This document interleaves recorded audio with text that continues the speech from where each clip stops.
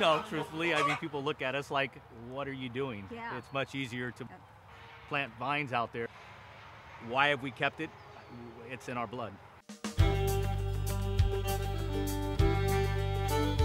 But my great-grandfather came over from Scotland. He earned enough money that he could buy this ranch in 1904. In 1890s, my family had a dairy in Berryessa. In fact, our mothers were in the same high school class together.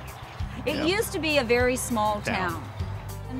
I found out about the Belted Galloways, loved everything about them, and started out with 4. And now we're slightly under 100. Yeah. We've seen a big demand in grass-fed beef. It's amazing how people are really interested where their meat comes from the moment that they are born until the moment that it's time for their end. They remain right on the They are ranch. here. They never leave Napa Valley. Right. Once you see Belted Galloways, we don't forget them. If we don't keep our gates locked, we have tour buses that We've come up had the that, driveway. and then all of a sudden, all these people pile out. Taking pictures. Yeah. We're fortunate that past generations didn't sell, because once you sell, it's gone. There's enough vines in the valley. I mean, it's nice to see some animals out here. There's more to life than just yourself.